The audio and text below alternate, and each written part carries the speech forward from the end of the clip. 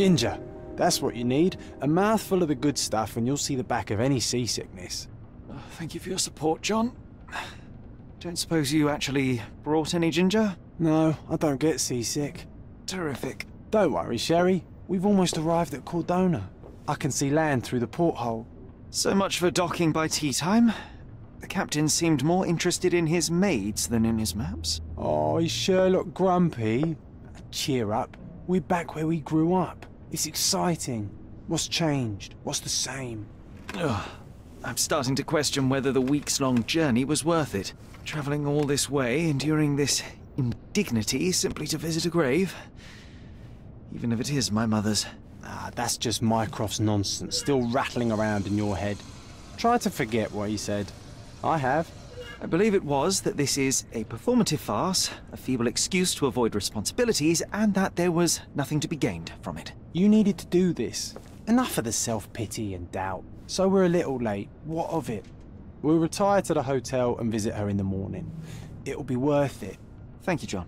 And if you want to notify the captain's wife of his indiscretions, I will not stand in your way.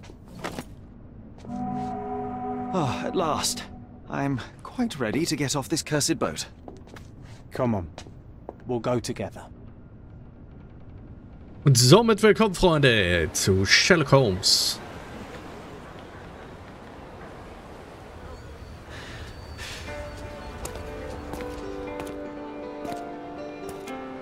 Weiß gar nicht, was mich erwartet, ganz ehrlich. Ich habe einfach nur gekauft, weil ich mal wieder Bock auf ein bisschen Story-Game hatte.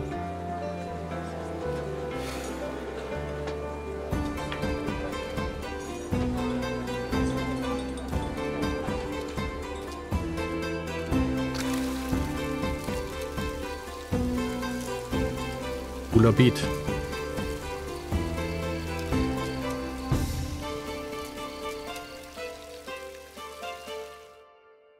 Wunderbar, wir werden natürlich gleich in einem wunderschönen Hotel landen. Come on, catch up.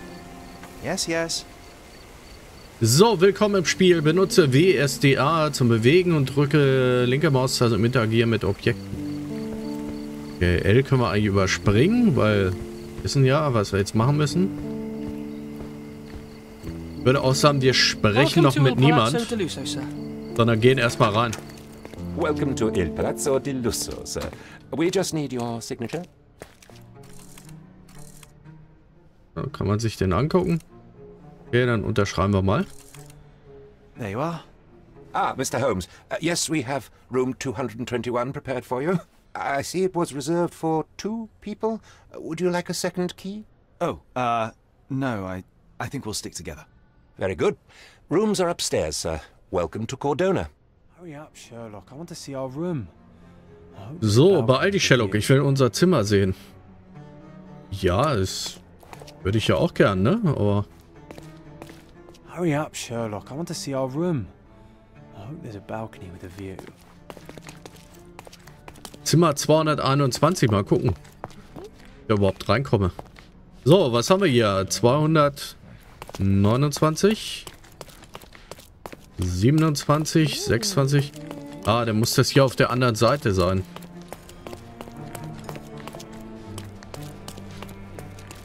Oder? Warte mal. Komm doch da bestimmt vorbei, oder? Natürlich komme ich da nicht vorbei. Naja, was soll's. Dann gehen wir halt hier runter und da wieder hoch.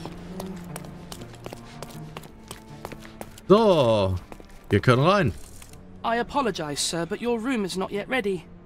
Perhaps in the meantime you would like to relax in the foyer? Tonight the restaurant is offering a complimentary marlin ceviche to all our guests. Let's check what they have on offer. Toll. Ich kann doch nicht in mein Zimmer. Das finde ich ja gar nicht so toll. Aber egal. Was soll's. So, Speisekarte. Ja, das ist nicht die Speisekarte.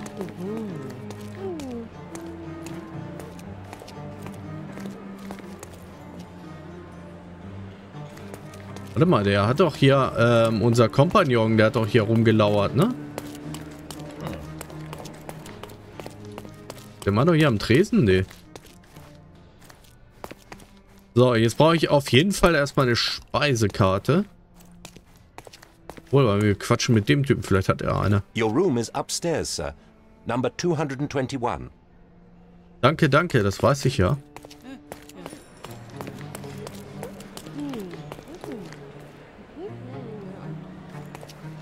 Okay. Wie geht's? Geht's auch nicht rein, ne? Nee.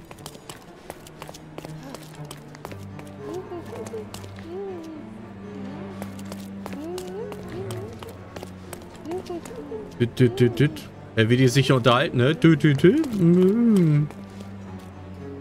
Ja, ist... Hier ist so ein Zettel, ein Stock. Okay, gehen wir mal nach oben.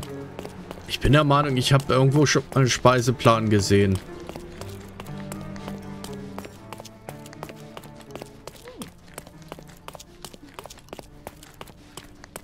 Wenn ich laufe, besprechen wir gleich mal mit mehreren Leuten, die da so rumkraxeln. Okay, sie ist am Putzen. Geht's denn hier eigentlich rein? Achso, okay. Mitarbeiter only.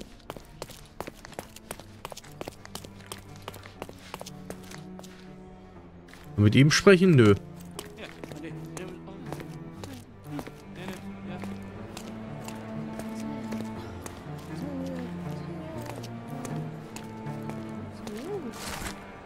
So, dunkle Rituale auf dem Friedhof. Und gleich, als ich um die Ecke kam, sah ich ihn, den Nekromanten. Er blickte sich nervös um, doch ich konnte mich rechtzeitig hinter einem Grabstein verstecken. Mein gesunder Menschenverstand sagte mir, dass ich die Beine in die Hand nehmen sollte, aber mein Pflichtbewusstsein Ihnen gegenüber, werte Leser, meldete sich lautstärker zu Wort, selbst lauter als mein Überlebensinstinkt. Glücklicherweise bemerkte der Vampir mich nicht und fuhr mit seinem teuflischen Ritual fort. Er weckte eine Frau in ihrem Grab zum Leben und befahl ihr sogleich, 2 Männer auch zu töten, die in der Nähe waren. Das ist ja schön, dunkles Ritual am Friedhof. So, gibt's hier ein paar Snacks oder so? Hey, Sherry. Just our luck. If seafood's not to your taste, everyone loves Benedict's batch. Our poached eggs with hollandaise sauce. Okay. Ach, da ist er ja, mein Kumpel. Erst gar nicht gesehen. Sherry. Just our luck. Das ist deine Gelegenheit, ja. A medium, John. Haven't we been through this already? Come on, it's not like we've got anything better to do. Oh, wer ist das denn? Excuse me, sir, but I believe Mr. Galich is conducting a séance at the moment. Perhaps you'd care to have your portrait drawn while you wait? Why? Pardon me? Why should I sit for a portrait?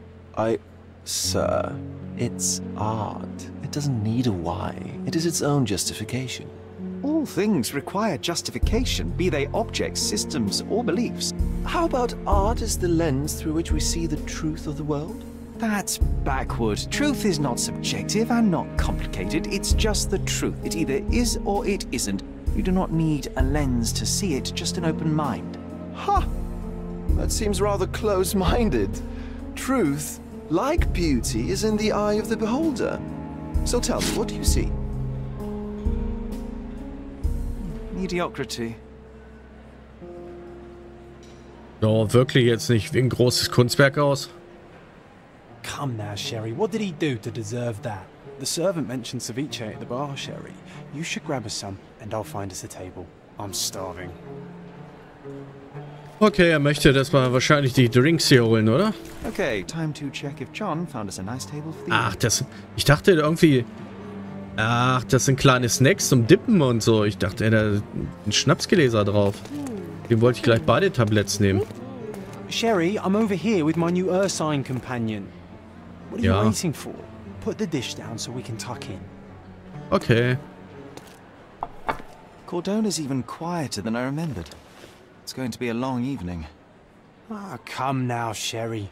What say we amuse ourselves with a little game? Was schwebt dir vor? Ja, nur andere Auswahl habe ich ja nicht. What were you thinking? Oh, promise me it isn't nonsense. After being cooped up on that boat, I am itching for activity. No. As you can see, someone left a cane on our table. I simply thought you could identify its owner. Ah, so it is nonsense. It'll take me a minute, John, at most. Well then, you can deliver it to him as well. Warum soll ich mich darum kümmern? Deliver it to him? Then what are the staff here for? Aesthetics? Stubborn, Sherry, too stubborn. You wanted something to do. Slapping oneself in the face is also something to do. That doesn't make it worthwhile. But all right, let me take a look. Okay, den Gehstock zu untersuchen, finde ich aber auch ein bisschen merkwürdig. Das ist eine tolle Aufgabe.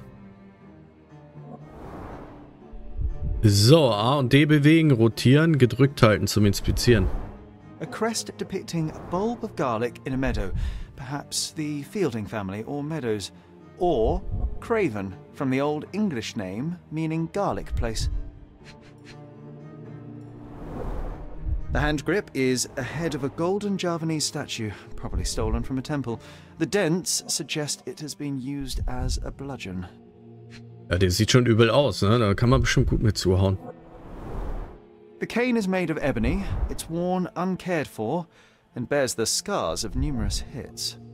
This cane is an expensive and ostentatious weapon. Its owner must be vain, volatile, and of noble English blood. Take it with you, Sherry. Let's return it to its owner. All right, I hope you noted down your observations in your casebook. But how are you going to find this nobleman? The cane itself is not enough. I may have to ask other guests if they saw who was here. Okay, Sherlock an Passanten zu Hinweisen befragen. Öffne mit XC die Fallmappe, hefte mit X einen relevanten Hinweis an und spreche mit jemandem. Versucht nun dem Gehstocks. Okay, also C sollen wir drücken. So, das Johns Tagebuch übrigens. Was hat er denn? Achso, das sind die Geschichten, die wir jetzt hier vorhin gelesen haben. Fasziniert, ich sollte Sherry dazu bewegen, das Vertrauen der Polizei zu gewinnen, damit wir mehr über Vampire in Erfahrung bringen können. Okay. Da steht Cordona. Ich dachte schon, da steht Corona. So, der Gehstock wurde aus Ebenholz gefertigt und weist die erstaunliche Detailgravur in Form einer Knoblauchzwiebel auf. Okay, das kennen wir alles schon. So, Hinweis entfernen. Hinweis haben wir jetzt aktiviert. Mappe wieder schließen, wieder auch mit C, ne? Ja. Dann unterhalten wir uns mal mit einigen Gästen. Could you help me? You are fortunate to ask me, because I know that. Vor uns saßen 3 Personen an unserem Tisch, ein Pärchen und ein ehemaliger Marineoffizier. Die anderen Gäste wissen nicht, wohin das Pärchen gegangen ist. Aber der Marineoffizier hat sich wohl in den Vordergarten begeben, um Luft zu schnappen. Ich muss ihn finden. Well, even with your keen senses, Sherry, I doubt you'll find the cane's owner on your first try. And would you be confident enough to bet on it, my friend? Why not? Let's see how good you really are. Okay, drücke Q, um den Konzentrationsmodus zu wechseln und so Details über ein Ziel zu offenbaren. Vergiss nicht vorher, den dafür relevanten Hinweis anzuheften, da sonst einige Details nicht angezeigt werden. Versuche, den ehemaligen Marineoffizier zu finden. Okay. Ist auch mit Tabulator? Ja, das geht auch. Okay. So, dann versuchen wir mal, den Marineoffizier im Vordergarten zu finden. Wahrscheinlich das Hotel nochmal verlassen.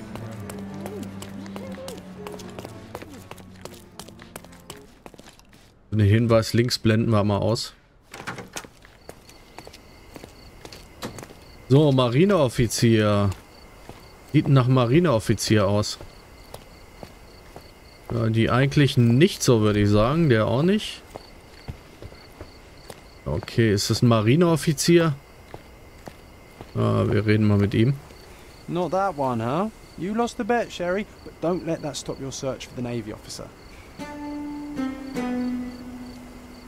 Hä? Wieso habe ich das denn jetzt schon verloren? I didn't see the owner, Sherry, so I can't help you find him. Hä? Gibt der so schnell auf? Hier kommen wir ja nicht raus, ne? Kann nicht sein, dass das jetzt vorbei ist. Also die sehen auf jeden Fall nicht aus wie Marineoffiziere. Could you help me? I'd tell you if I knew, but unfortunately, I don't. Oh, I am bored. Call me when you find the answer. Oh, Mann. Can you satisfy my curiosity? I can't help you with that, sir. Oh, ist denn gar keiner mehr redebereit hier? Was ist denn los? Do you know anything about this?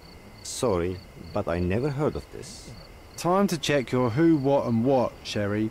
Who are you asking, about what, and dressed as what? Are you able to help me? My dear fellow, you're talking to the right man. Der ehemalige Marineoffizier Mr. Rhodes war mit den adligen Pärchen an unserem Tisch gesessen. Die beiden Männer hatten sich über Yachten und Segeln unterhalten. Während die Frau mit dem Gehstock herumgespielt hatte, womöglich hat sie ihn dann beiseite gelegt und ihr Mann hatte vergessen, ihn mitzunehmen, als sie sich zur Seance des Mediums aufgemacht hatten. Nun bleibt mir wohl nichts anderes übrig, als selbst die Seance aufzusuchen. Hey, Sherry, don't we now have the perfect excuse to visit the seance? I'm just going to give the cane to its owner. You will not persuade me to take part in this show. Mal mit ihm noch Can I ask you a reden? question?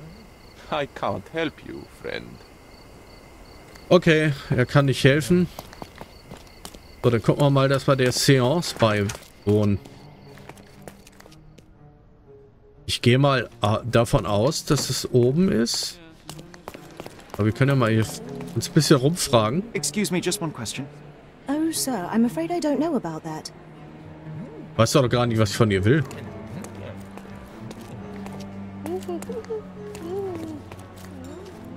Gibt's auch, warte mal, Friends of Spirits, only today. Okay, das scheint ja hier oben zu sein irgendwie, ne? Could you help me? I usually have an answer for everything, but not for this. Ey, die wissen alle nicht, was ich wissen möchte. So unglaublich. Und trotzdem wollen sie mit mir nicht reden und sagen mal, ich habe da keine Antwort. May I ask you something? Don't take it personally, sir. But I know nothing about this. This isn't working. You might need a different tack. Kann doch mal mit Leuten hier Could you help reden. me? Sorry, but I never heard of this. Is this familiar to you? Oh, sir, I'm afraid I don't know about that. You obviously haven't thought this all through. Or are you just annoying these people on purpose? Belästige doch niemanden, ich frage doch nur.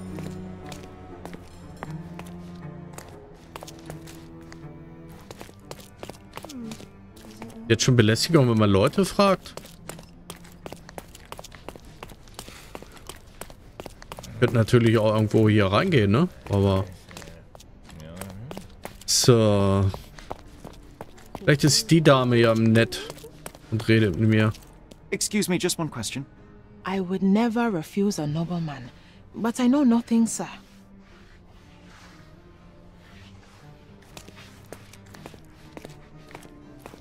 Tja, Seance. Your room is upstairs, sir. Number 221. Helles Köpfchen, Leuchtkugeln gefrühstückt, das weiß ich ja auch.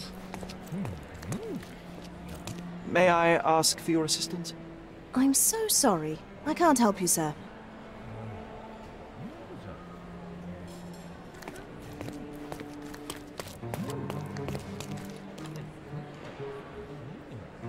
So, was gibt's denn? Was ist denn das hier überhaupt für eine Ansicht? Irgendwie kann ich da nur ranzoomen oder für was ist die genau? Ach, da kann ich Fotos machen. Okay, das ist ja toll. Wozu?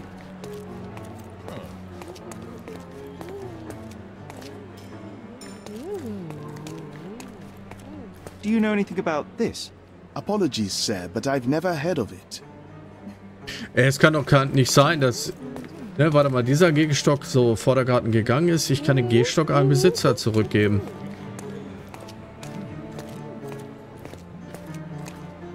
Pardon, Monsieur, but I am not in the mood to talk. Das ist ja sehr faszinierend. Was mich so ärgert, ist selbst der Butler mir keine Auskunft gibt, wo die Seance stattfindet.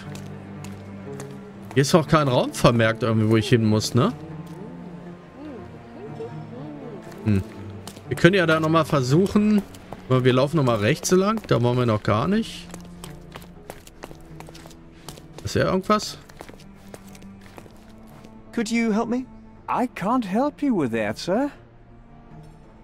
Keiner kann mir helfen, keiner kann reden, okay. Wenn das so Spielverlauf ist, ist ja super. Genau. Dann gucken wir mal. Wir müssen das Zimmer 221... Ach, vielleicht ist es jetzt ja fertig. Kann ich jetzt schon rein? Nö. Kann in mein Zimmer nicht rein. Hilfe!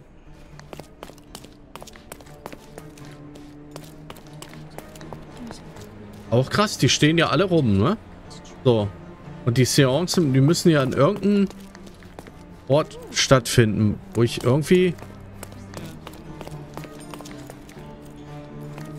So, warte mal.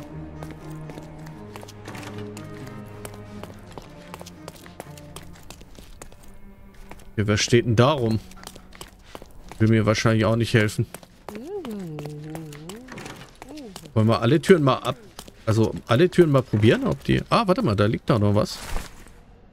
Werter James, ich habe Ihre Abhandlung über den binomischen Lehrsatz mit großem Interesse gelesen und obschon sich mir der Inhalt in Teilen nicht ganz erschlossen hat, so konnte ich dennoch feststellen, dass Sie mit großem Eifer geforscht haben. Ich kann Ihnen nur wärmsten empfehlen, Ihr Werk alsbald veröffentlichen zu lassen, da die Welt gewiss einen enorm praktischen Nutzen aus Ihrer Methode beziehen wird.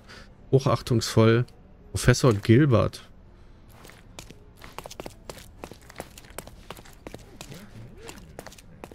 So. Die Dame, die uns vorhin voll gequatscht hat, ne? Oder, ne, ah ne, es war keine Dame, es war ein Typ. Dieser Blonde. Der hat doch irgendwas erzählt wegen Seance, dass wir daran teilnehmen können, ne?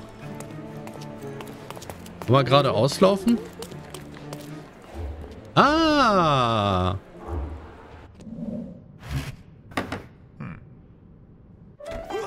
This hotel, this island, it's full of thieves. First my cane, now the diamond. Take your hands off me! Geht der da ab? Do you even know who I am?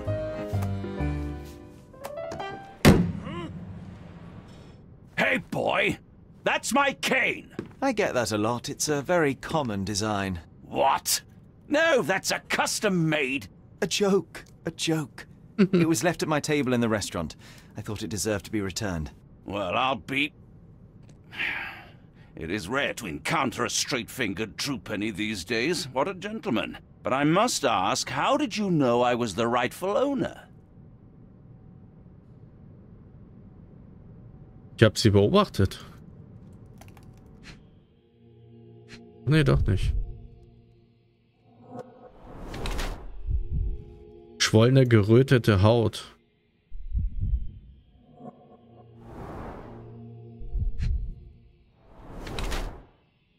Teure neue Kleidung, reich und modebewusst. Oh, die Hand.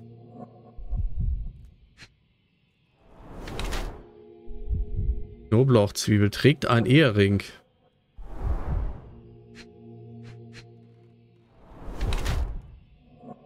Schlug vor kurzem jemand, ja, der Typ, dem die Nase blutet. Knoblauchzwiebel trägt ein Ehering, rotes Gesicht, geschwollen, gerötete, teure neue Kleidung, reich und modebewusst, gerötete Fingerknöchel. Schlug vor kurzem jemand. Ausgehend vom Wappen auf dem Siegelring und auf den Gehstock kann ich mit großer Sicherheit sagen, dass dieser Mann Lord Craven ist.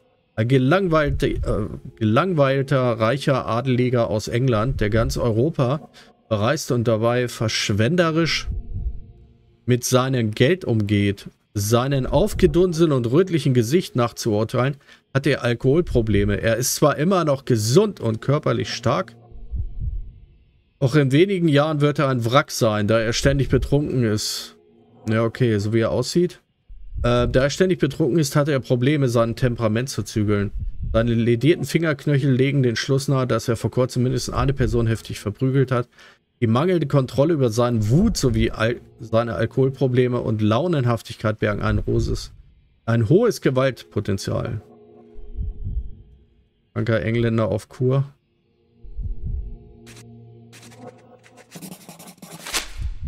So, das nehmen wir mal an. Simple deduction. Your cane told me everything I needed to know. I was after a strong, middle-aged man with a keen interest in adventure, noble blood, and affection for strong drink. And if one were to go further, one may even be able to extrapolate your name from your heraldic symbol, Lord Craven. Marvelous. Simply marvelous. That's me, Lord Andrew Craven. You are the real medium. You hear that, Emma? Well, you found my cane. Perhaps you can locate my diamond, too.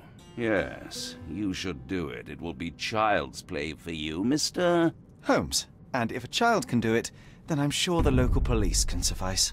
The police? Why bother? I know this harlequin stole it. The only question is, where is it hidden? Fine. Give me my stick and I'll resolve the matter myself. This thief almost confessed after a single punch. I suspect a beating may result in answers of questionable veracity. Fine.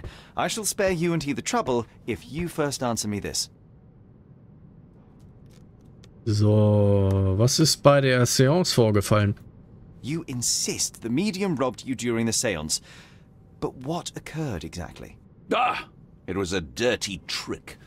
We were sitting here in the dark, chanting and holding hands as expected. Then something began to appear from the medium, like a cloud or a bubble. The swindler called it ectoplasm. Ah, yes. Common in the spiritualist trade, and quite the spectacle. Indeed, perhaps too much. My beloved Emma screamed in horror, and I stood to defend her, attacking that cursed ghost. How brave. But my hand hit nothing. The medium jumped away from me, and Emma fainted. I lit the candle, and the diamond was gone. Super, dass jetzt hier meine Nachricht eingeblendet wird. Ja, ganz toll. Was den Diamanten How betrifft. does a priceless diamond become the subject of a seance? It is an unusual accoutrement. Emma wished to speak with its former owners. My grandfather told us it belonged to a Raja, an Indian king. So you were summoning long-dead Indian royalty and, pray tell, you were expecting him to converse in English? To be frank, Mr. Holmes, I don't believe in ghosts. But Emma was fascinated by the idea of meeting a real king, even a dead one. Well, a crown is a crown.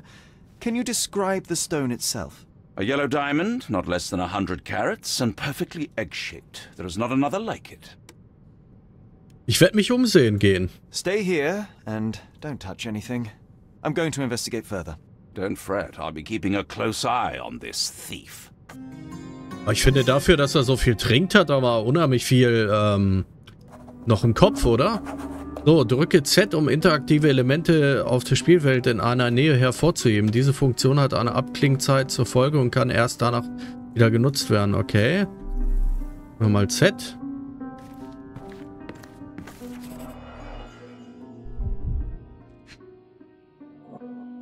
So. This must be the ectoplasm. Too bad there's not enough for a proper chemical analysis. Ectoplasm?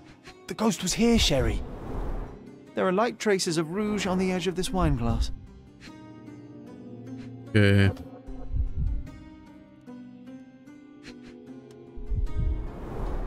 Half a glass of Balblair scotch and the remains of a poor Laranaga cigar. What else does a gentleman need? Ah, was ist das denn Schönes?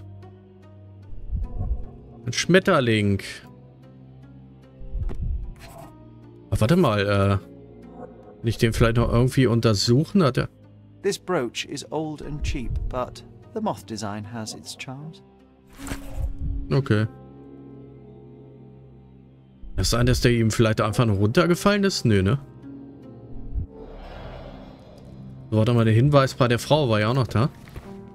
Pale skin, quickened pulse, unsteady breathing. She's barely conscious.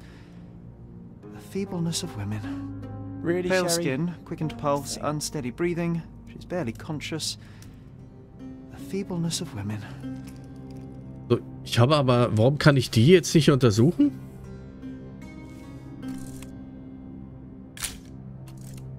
Ich habe noch nicht so ganz verstanden, weil... Warte mal, oder kann ich den hier angucken? Quite a display for the tremulous visitor. How can you not love this stuff, Sherry? It adds so much atmosphere to the room. Was this covered on purpose? Of course. It is very dangerous to leave a mirror exposed during a séance. The spirits may become enraged. Or someone may notice the trick they should not see.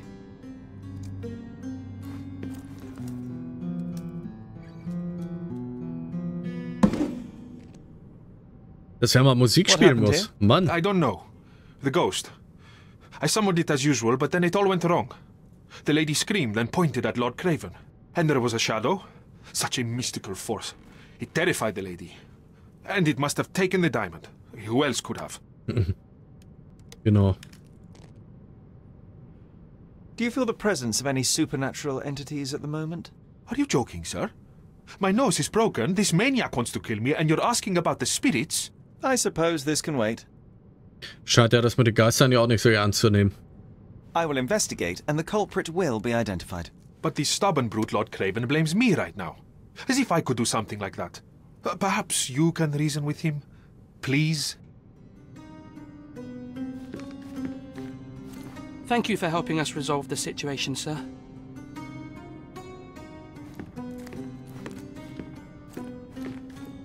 Oh, I love the ambience. Nice and creepy.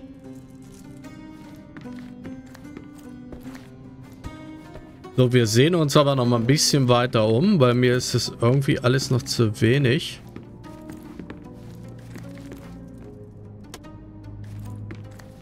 So ein Stuhl, ne? Den nicht näher untersuchen? Schade. Ich dachte, dass ich den Vorhang entfernen kann. Ne, ist nur der Totenschädel.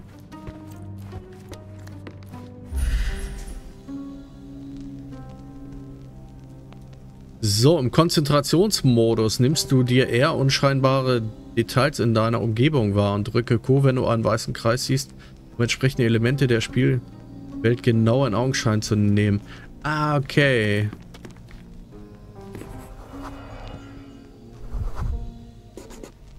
The diamond was placed on the table so that all participants could reach it. Ah, seems like you're ready to delve into your mind palace. Die Zeit gekommen ist, I'm sure you'll make some good deductions. So, du hast genügend Hinweise gefunden, um Schlussfolgerungen. Öffne mit C. Machen wir das doch mal.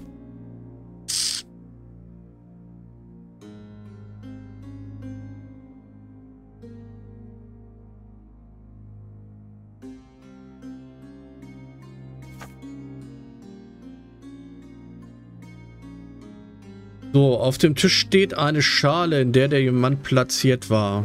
Am Platz unweit der Tür befinden sich ein halbleere Whiskyglas und die Überreste einer Zigarette. Am Platz gegenüber dem Fenster liegt ein umgeschüttetes, kaputtes Weinglas. Lady Craven ist nicht vollständig bei Bewusstsein, scheint aber unversehrt zu sein. Nachdem sie sich ausgeruht hat, dürfte ich mich mit ihr unterhalten können. Okay, da können wir auf Karte setzen, das brauchen wir aber nicht. Wir sind ja quasi am Tatort.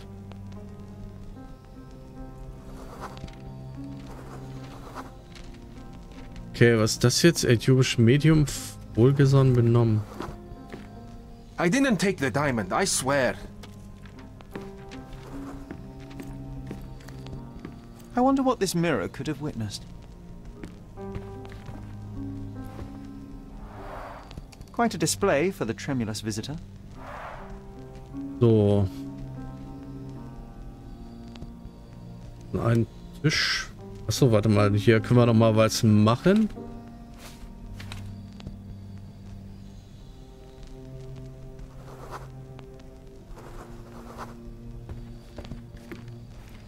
Hier soll ich mehr Details sehen, also. Ja, aber ich glaube, wir haben jetzt auch alle.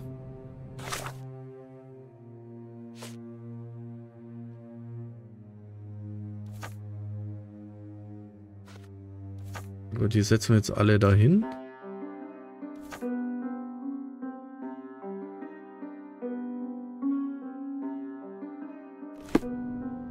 Okay, dann reden wir mal mit ihm. Find the stone, Mr. Holmes, and quickly. Okay, wir können mit ihm gar nicht reden. Aber denn an der... Warte mal, wir gehen hier nochmal rein. 5 von 5 Hinweisen.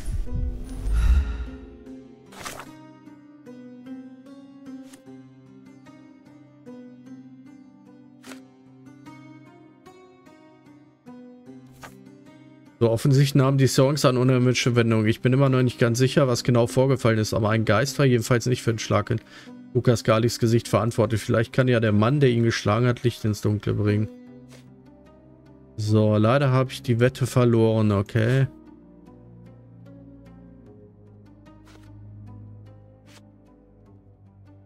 Ja, das sind Dinge, da ist klar, dann ist das... Gedankenspiel, ah, okay.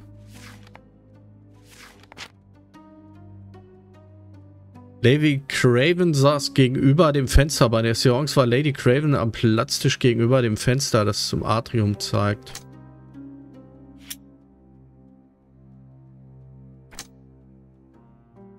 Lady Craven deutet über den Tisch. Lady Craven deutet über den Seance-Tisch und etwas ganz schreien. Lord Craven schlug das Medium.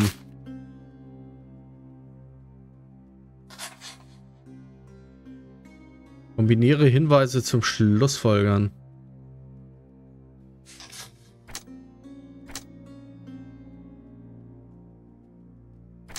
Ja, warte mal, dann haben wir...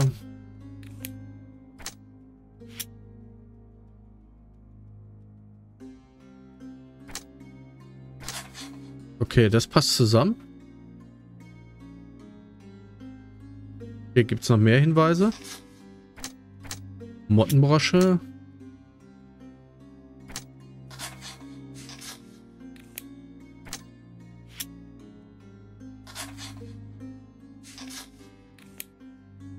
Irgendwas fehlt noch.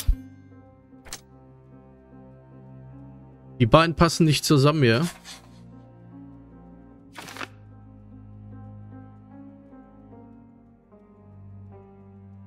So.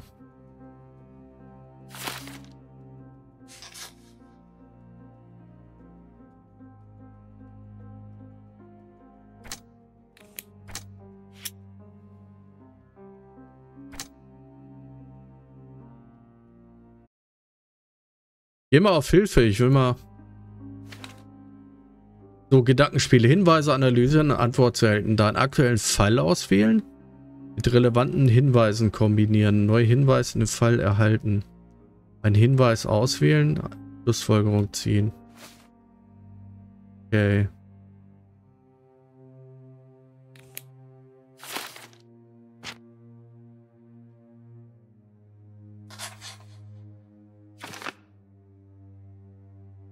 Okay, da fehlt noch was. It seems there may have been an unexpected visitor outside the window. Ah, I hope it was the ghost of the Raja.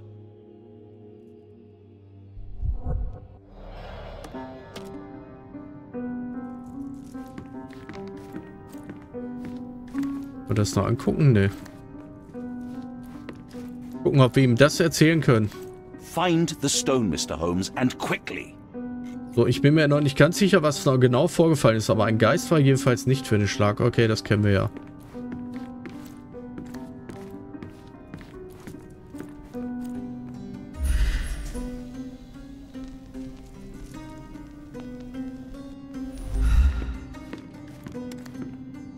Oh, I love the ambience. Nice and creepy.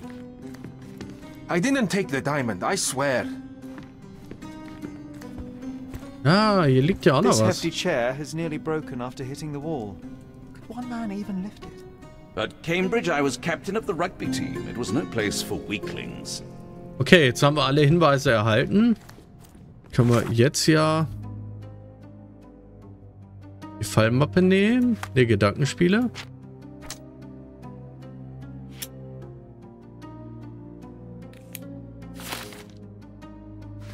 Fallmappe, okay.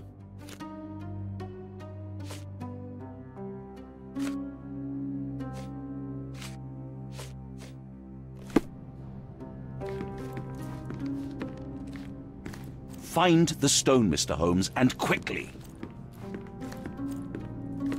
Thank you for helping us resolve the situation, sir.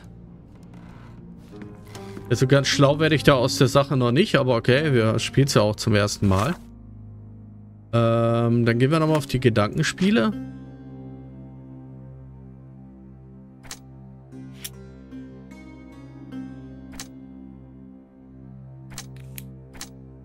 Wir haben auch nur die zwei und die passen ja nicht zusammen. Da muss man einen anderen Hinweis geben. Komischerweise zeigt er das mit dem Stuhl nicht an.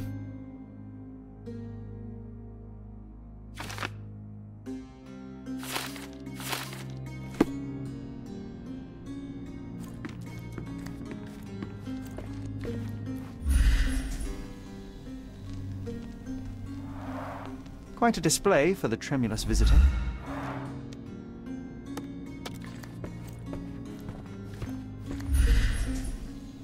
Pale skin, quickened pulse, unsteady breathing. She's barely conscious. The feebleness of women.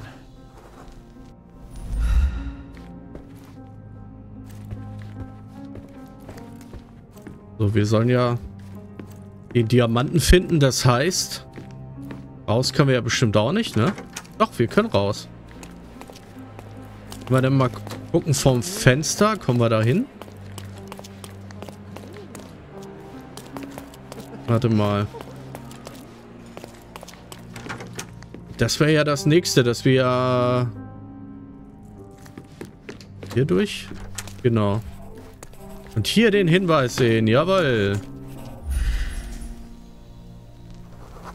Frischer Kratzer. Verstecktes Objekt.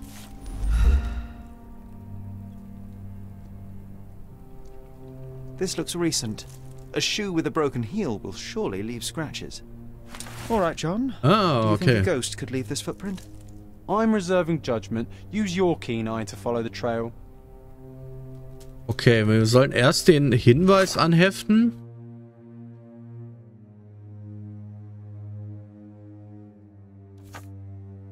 So.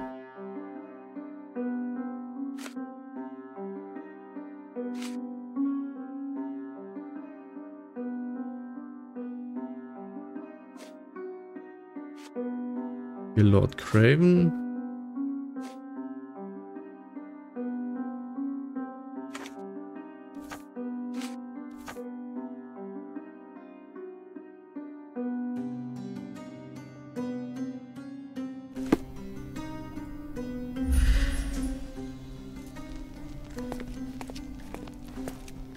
Ghost hunting. This case gets more exciting by the minute. Dass er immer überall auftaucht hier.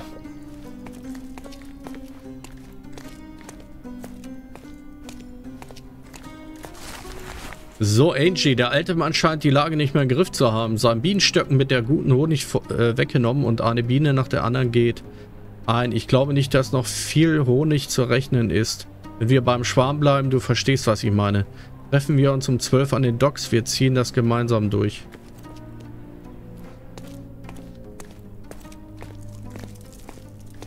Wer ist er denn? Is this familiar to you? Excuse me? What? I'm not sure I know.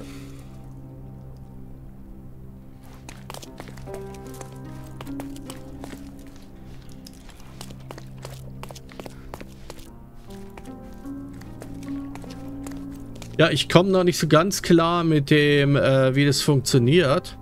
Weil hier steht, wenn du einer Spur folgen willst, musst du zunächst den dafür relevanten Hinweis anheften und dann mit Q Konzentrationsmodus wechseln, damit die Spur sichtbar wird.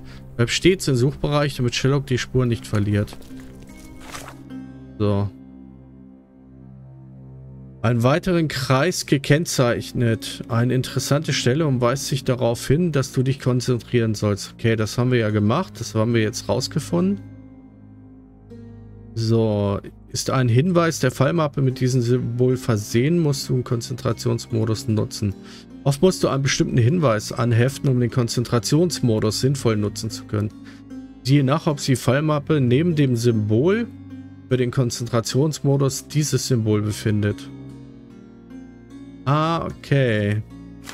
Das heißt...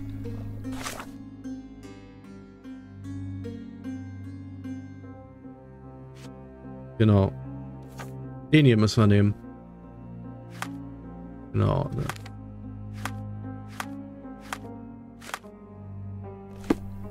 Jetzt.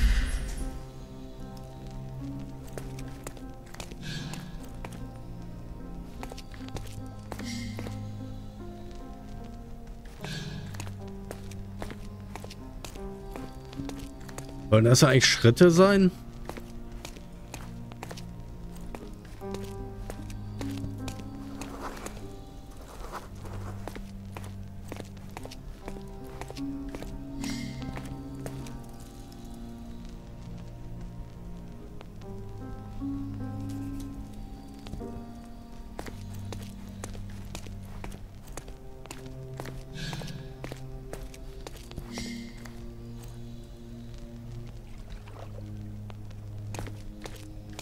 Manchmal taucht da irgendwas auf, ne? Da macht sie Zit.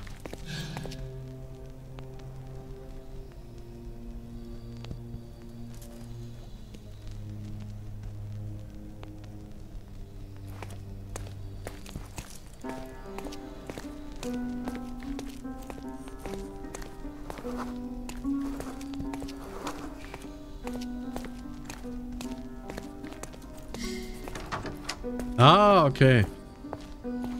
Alles klar, langsam kommen wir da ja so rein. So. Das ist immer so, wo es lang gegangen. Okay. Ich finde, man sieht das sehr schlecht, ne?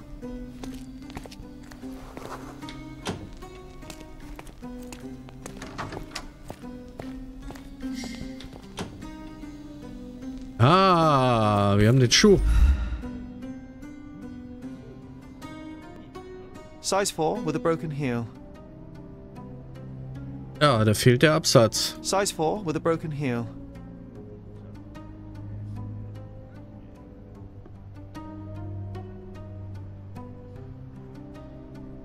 Rose de Moore.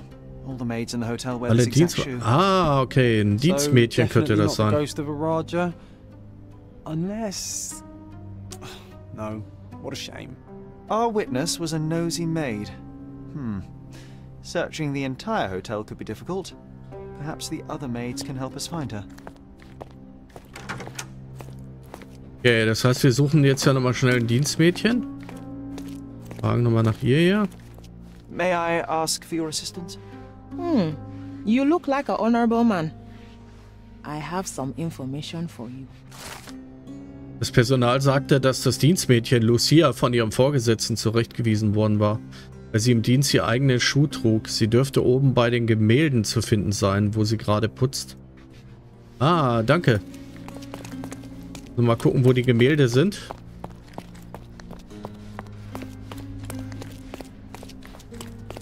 Ja, hier oben sind die Gemälde. Sie das ja sein, ne? Can you satisfy my curiosity? I would never refuse a nobleman, but I know nothing, sir. Was, sie weiß nichts, okay. Sie ist aber die Putzfrau, die hier oben bei den Bildern ist. Das ist super. Obwohl, sie hat ja gesagt Galerie, ne? Also... Vielleicht sie hier? Finally, there you are. One would think a maid would be easy to find in this place. I'm sorry, sir. Do you need more towels? No, no. You are the maid who saw the ghost in the seance room, yes? How did you know? Simple. You changed shoes after breaking a heel while fleeing the scene. I'm sorry, sir, but if I may ask, who are you? Lügen wir? Ja. I'm a novelist documenting the supernatural and those who witness it. Now, should you take a starring role in the tale, I will need your name. Oh my. A book? And you want to include me? I'm Lucia. Lucia Saletta. Something went wrong during the seance, Lucia, but no one will tell me what happened. You would be a valuable interview if you were there. I was. And I saw everything with my own eyes. Das haben sie im Zimmer gesehen, aber hat ja super funktioniert. Describe what happened during the seance. A lady and two gentlemen were sitting at a table, touching their hands to something. The medium started to whisper and chant, and a ghost appeared. A ghost? You're confident? It was unearthly, sir. It grew from the medium's chest. A glowing cloud or a bubble. I pressed closer against the window to see better. And the lady saw you? How did you... Yes! She She screamed and pointed, so I hurried to escape, and I broke my heel. But I did see the ghost. A sickly, evil thing. Haben Sie sonst noch etwas gesehen? And that's all you can tell me? Did you see any of what happened next? The medium, Mr. Galici, he was doing something with the ghost. He grabbed at it like he was trying to catch it. And then I ran. I suppose I should be grateful you endured these horrors for such a long time. All right, I have your account memorized. Good day. You lied to the poor girl, Sherry. What a tease. She'll dream about being a character of that book. So, Schuhe der größte Vierfach, diese ist im Obergeschoss bei den Gemälden. Oh, let's get back to it. Können wir jetzt schon irgendwie ein paar Gedankenspiele noch machen? Nee. The crime scene. I always love seeing you explain simple things to simpletons. Okay. Jemand war im Atrium. Ich habe Leons Zimmer.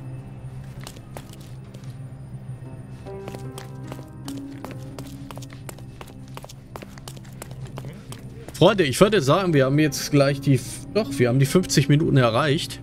Ich bedanke mich für eure Aufmerksamkeit. Da ist mal ein bisschen Liebe da. Wir sehen uns am nächsten Teil. Wir zocken es auf jeden Fall durch. Ich freue mich schon drauf. Ja, wenn es ein bisschen tricky wird, werde ich nochmal ein bisschen googeln, wie es weitergeht.